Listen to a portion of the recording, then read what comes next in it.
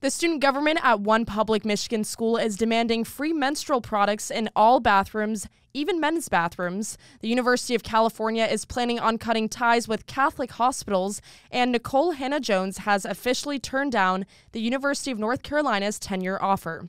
I'm Ophelie Jacobson, and this is the Campus Countdown.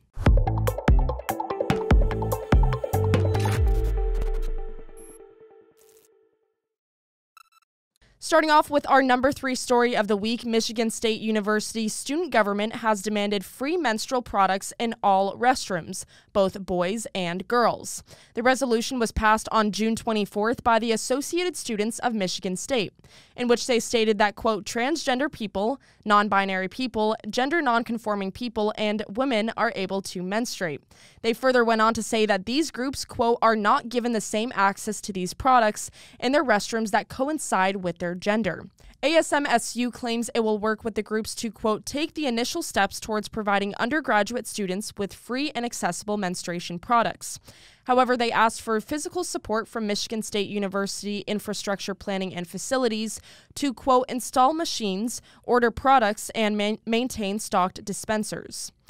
Once again, we are seeing a direct attack on women and the very definition of what it means to be a female.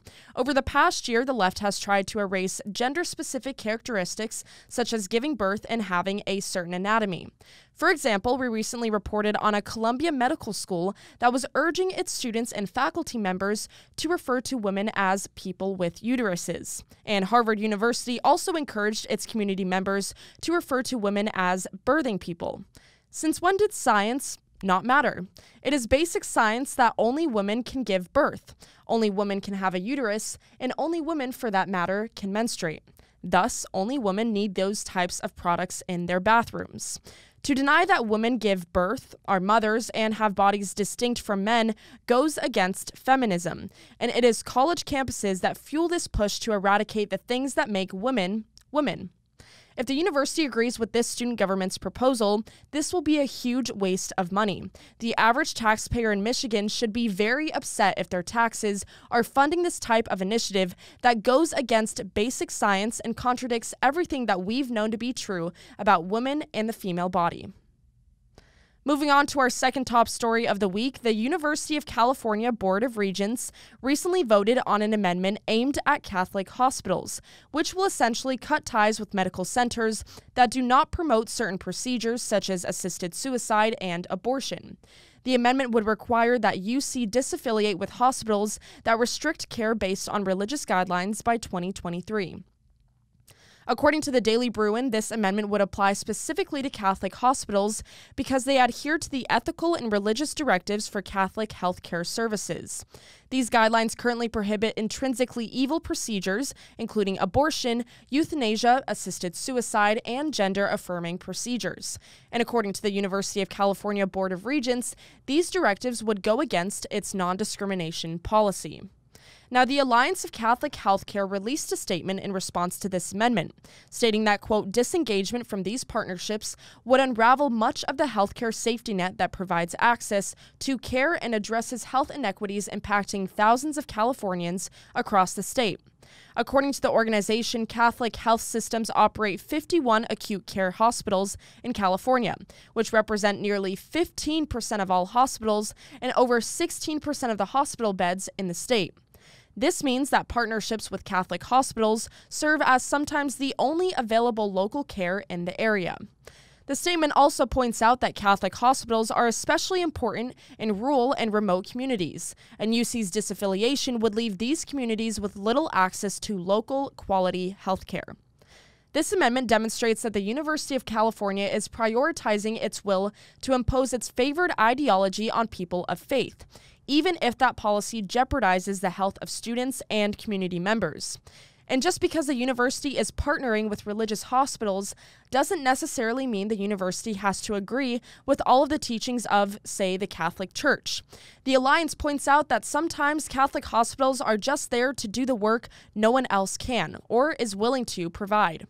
I also find it ironic how the University of California is passing this amendment to adhere to its non-discrimination policy, when cutting ties with the hospital just because of its religious beliefs is a prime example of being intolerant of diverse viewpoints.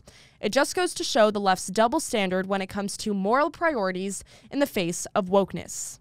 And for our top story of the week, the Nikole Hannah-Jones saga has officially come to an end. Hannah-Jones has rejected the University of North Carolina's tenure offer. Last week, the University of North Carolina's Board of Trustees voted to grant tenure to Hannah-Jones, who is author of the 1619 Project. The 9-4 vote was a reversal of the board's previous decision not to consider her for tenure after Hannah-Jones said she wouldn't work for UNC without it, and this naturally caused national controversy. Tenure, which virtually guarantees job security, is usually the result of a multi-year process, not a privilege granted before a professor teaches a single class. It is very rare for a university to grant tenure to someone who has not climbed the academic ranks through teaching and research. However, the Board of Trustees at UNC made the exception for Hannah-Jones so that she could be the Knight Chair in Race and Investigative Journalism. But her skills in investigative journalism haven't been praised by everyone. Hannah-Jones' major journalistic work, like I mentioned, is the 1619 Project, which has roots in critical race theory and has been widely criticized by both historians and scholars. The National Association of Scholars called on the Pulitzer Prize Board to revoke Hannah-Jones' award for the piece, stating earlier this year to Campus Reform that, quote, there is simply no evidence for Hannah-Jones' claims on slavery as a primary motivator for the American Revolution. On July 6th, Hannah-Jones officially announced that she rejected the offer that she once fought so hard to receive. Instead, she said she has accepted a position at Howard University in Washington, D.C. as the inaugural Knight Chair in Race and Reporting. And when asked why she declined the offer, Hannah-Jones simply said, quote, it's just not something I want anymore. Hannah-Jones simply wanted attention. She got what she wanted, a tenure offer from UNC, and then rejected it. Meanwhile, this caused national controversy, gained lots of media attention, and even caused protests during the Board of Trustees meeting, and all of it for her to reject it in the end. The bottom line is, Hannah-Jones shouldn't be teaching journalism at any school in this country. Her so-called investigative journalism is not based on facts. It's based on feelings. Young journalists in college need to learn how to search for and report on the truth, and nothing else but the truth. And Hannah-Jones is simply not the right person to be teaching these skills. She has even said herself that the 1619 Project was never intended to be a complete history, and yet colleges like UNC and Howard University have embraced it with open arms and have even pushed it on their students as if it were pure fact. And now that Hannah-Jones holds a high position of power within the journalism department at Howard, her 1619 Project will certainly serve as an example of journalism for students there. And for our woke tweet of the week, a professor at Riverside City College recently voiced his support of Joseph Stalin on Twitter.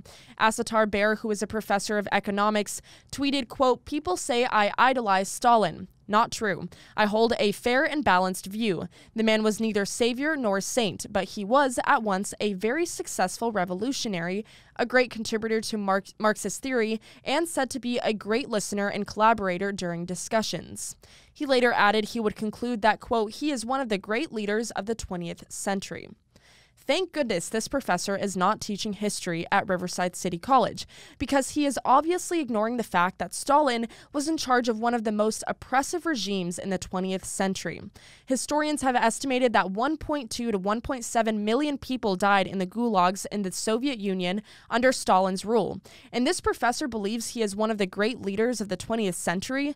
This professor is obviously being held hostage by his communist politics to admit what everyone else knows about Stalin. And it just goes to show how, once again, academics are trying to distort the narrative on certain historical events and figures. Now, those are all of the top stories we have for you today. If you're watching on YouTube, don't forget to like, comment, and subscribe. You can also follow along with all of the college craziness on Facebook, Instagram, and Twitter by following us at Campus Reform. We'll be back next week with another episode of the Campus Countdown, but for now, I'm Ophelie Jacobson. Thanks for watching.